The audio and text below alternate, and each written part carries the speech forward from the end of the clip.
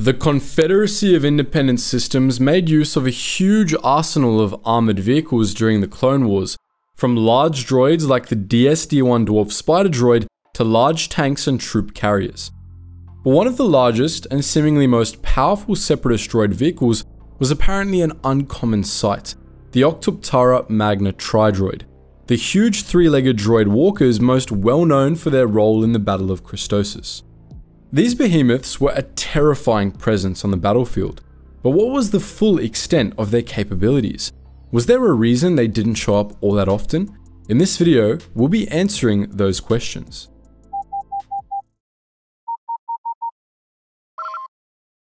Attention, Sergeant on deck! The Octoptara Tri-Droid was a Techno-Union product, and it owed its design and name to the Octoptaras, a non-sentient species from the Techno-Union headquarters of Skako. Octoptaras were gas-bag-headed, 8-eyed creatures that had evolved to climb the thickly layered vine fields of Skako, typically kept by the Skakoans as pets. The creatures were adapted to the high-pressure methane atmosphere of Skako, and to the Skakoans who ran the Techno-Union, the droids based on them would have been a familiar style of design. To the rest of the galaxy though, the Tri-Droids were distinctly alien. There were actually two types of Tri-Droid, the Octoptara Combat Tri-Droid and the Octoptara Magna Tri-Droid. The two variants were identical in everything except size and armaments.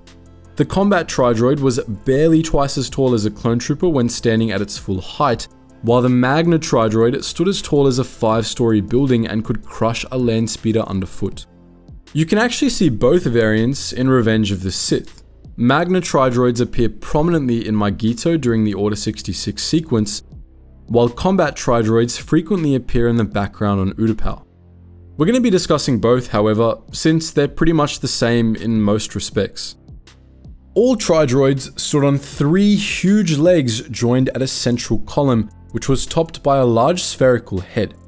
The bulbous head presumably contained the droid's power plant, droid brain, and related facilities, and it seems to have been very heavily armored, with the heads of the Magna Tri-Droids able to withstand some pretty deep lightsaber cuts without sustaining critical damage. The central column of the Tri-Droid was ringed with 3 laser cannons or ordnance launchers at equistand intervals, each topped by one of the droid's 3 photoreceptor arrays. Combat Tri-Droids and some Magna Tri-Droids only had a single conventional photoreceptor mounted above each gun, while most Magna Tri-Droids instead featured a pair of unconventional stalk-shaped photoreceptors per weapon mount. In either configuration, these equidistant eyes gave the Tri-Droid a full 360-degree range of vision, making it impossible to flank. Its weapons and legs were also omnidirectional, and as such, these droids were highly maneuverable. In canon, some Magna Tri-Droids were equipped with rocket thrusters at the bottom of their central stalks, increasing their maneuverability even further by allowing them to fly over the battlefield. Tri-Droids came with a variety of weapons configurations. They always had 3 identical weapons, each mounted under one of the droid's main photoreceptors, and they had no other weapons mounts, though they didn't need them due to their omnidirectional design. Combat Tri-Droids were usually equipped with 3 anti-personnel laser cannons, which were similar to those on the Republic AT-RT. However, some of the smaller Octoptara droids instead featured 3 beam cannons, which, like the main weapons of homing spider droids, fired continuous energy beams at their targets, which the droids could maintain for quite a long time. This variant was notably deployed in the Battle of Coruscant. Magna Tri-Droids, as you might expect, usually featured much more powerful weapons. Some were seen to have simple laser cannons like Combat Tri-Droids, but these were much more powerful than the anti-personnel guns on the Magna Tri-Droid's smaller cousins.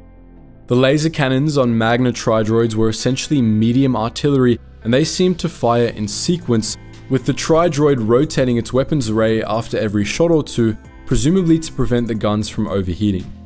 Other Magna Tri-Droids boasted 3 heavy ordnance launchers belt-fed from ammunition reserves built into the droid's head. These ordnance launchers carried 48 shells each and were incredibly powerful, able to destroy a UTAT or ATTE in a single shot, The ordnance launchers were dramatically more powerful than the laser cannons, but they had much more limited ammunition reserves. The legs of Tri-Droids, especially Magna Tri-Droids, made up most of the droid's profile and were weapons in themselves, capable of crushing enemies underfoot. However, they were also the Tri-Droid's weakness. Severing just one leg was sufficient to bring down a Tri-Droid, as was dealing sufficient damage to the droid's central column, especially the part where the 3 legs met the main body. This made the Tri-Droid a little less formidable. Despite their heavy armor and tremendous firepower, a single well-placed shot from just about any Republic vehicle could take one down. But as some clones found out the hard way, sometimes destroying an Octoptara droid just unleashed its most powerful weapon of all. The armored heads of Octoptara combat Tri-Droids were sometimes filled with airborne viruses, biological weapons engineered by the Confederacy to be both highly contagious and extremely debilitating. That's right, these droids weren't just extremely dangerous armored vehicles, they were also walking war crimes. These virus droids, as the clones ended up nicknaming them, were designed to unleash their bioweapons when they were destroyed, immediately infecting all organics in the vicinity that didn't have breath masks or helmet seals equipped. Morality and the laws of war aside, this was a fairly clever tactic, as it meant that clones had to be careful about destroying these droids even as they were peppered with laser cannon fire. Even when they did, they would have had a hard time pressing the advantage and advancing due to the contamination. Additionally, virus droids also had the ability to release their plagues prematurely, allowing them to charge into enemy lines and wreak havoc. The types of viruses employed with Octoptara droids are unknown, but the following passage from the Essential Guide to Warfare paints a grim picture of their effects. Veterans of battles such as Mikasta 3 and Uber 4 would never forget the sight of Octoptaras picking their way through the rubble. Shrouded in veils of deadly, acidic vapor that ate through body gloves in minutes and left clone troopers convulsing and dying. Some of the Octoptara droids seem to have carried less severe plagues, as virus droids down in the Battle of Coruscant that fell into the lower levels of Galactic City caused an outbreak of molting among the city's avian inhabitants. But apparently nothing more severe, and certainly no convulsive deaths. General Grievous, who was a fan of using diseases as bioweapons and was a big war crime enjoyer in general, regularly deployed these virus-equipped Octoptara droids, but their use was actually controversial among separatist leaders. Count Dooku advised against their use on the grounds that it was really bad PR to regularly deploy war crime walkers. Newt Gunray and the Neimoidians and CIS leadership also vehemently opposed the use of plagues as a weapon, in their case because they didn't want to worsen the speciest stereotype of Neimoidians as spreaders of disease. But let's circle back to discuss a topic we touched on earlier, the seeming uncommonality of Octoptara droids in the battlefield. Were they really that rare? And if so, why? The smaller combat Tri-Droids were said in sourcebooks to have been the original and more common variant, but they're quite rare in documented appearances, only showing up for the Battle of Coruscant, the Battle of Utapau, and the aforementioned battles of Mikasta 3 and Uber 4. They were apparently common enough for the virus variant to be infamous among the clones, but this just isn't reflected in Star Wars media.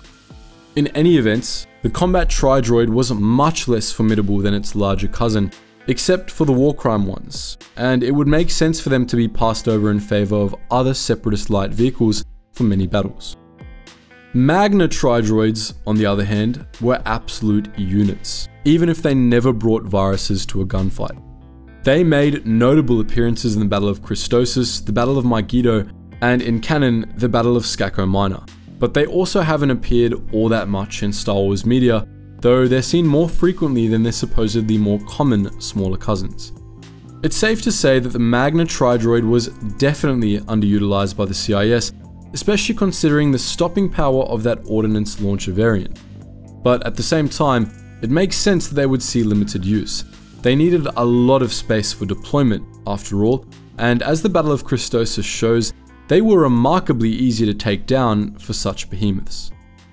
So that's our look at the Octoptara Combat Tri-Droid and the Octoptara Magna Tri-Droid, the War Crime Walker and the Bane of Republic tanks. But what do you think? Would you have liked to see virus droids in Star Wars The Clone Wars? Do you think it would have been a cool addition?